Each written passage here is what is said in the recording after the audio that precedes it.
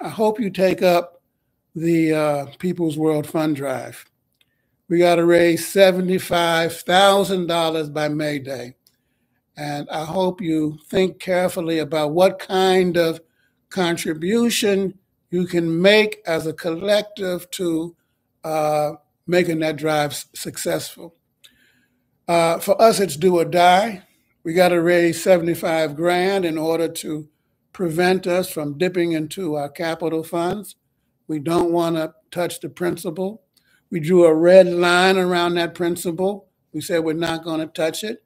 But it's either raise that money or cut back on the work of the party's press. And we can't cut back on the work. You know, the ideological struggle in this country is too fierce. We can't cut back on it, so we got to raise the money. But, you know, I was telling some comrades earlier today, this is not just a struggle for the immediate solvency of the PW's funds. No, it's a struggle for the future of those funds, you know?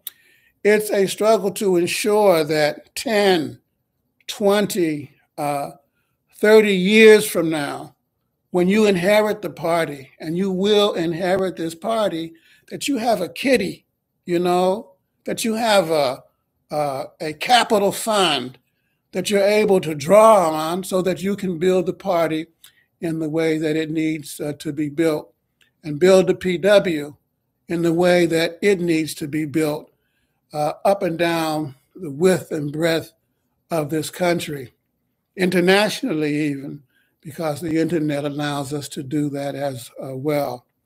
But to make sure that that happens, you know, we got to have the ducats, we got to have the money in our bank accounts to make that happen.